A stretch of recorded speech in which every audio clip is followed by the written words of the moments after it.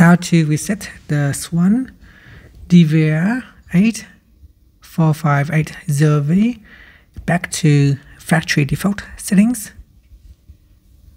Now what we need to do is go to your monitor and we go down to the bottom and click on this menu button right here and click on setup. Now if it asks you to log in, you need to log in with a username and password. So this method requires you to know the username and password. If you do not know the username and password of your DVR and you would like to reset it, you can watch my other videos. I will include the link in the description where you can reset your forgotten password.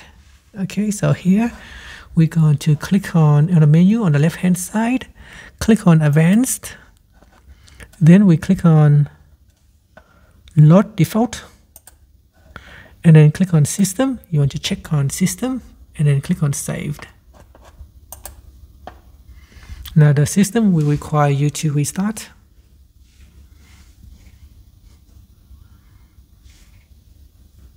So it says here the system needs to restart, so we wait for it to restart. Once the Swann DVR recorder restart, you need to set it up again.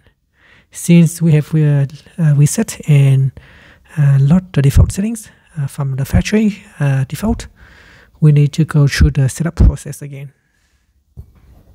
Okay, here you can see it's set up with the startup wizard. And from here, you can go ahead and set up your DVR again. Thank you for watching this video. If you find it helpful, please like and subscribe to my channel for more videos.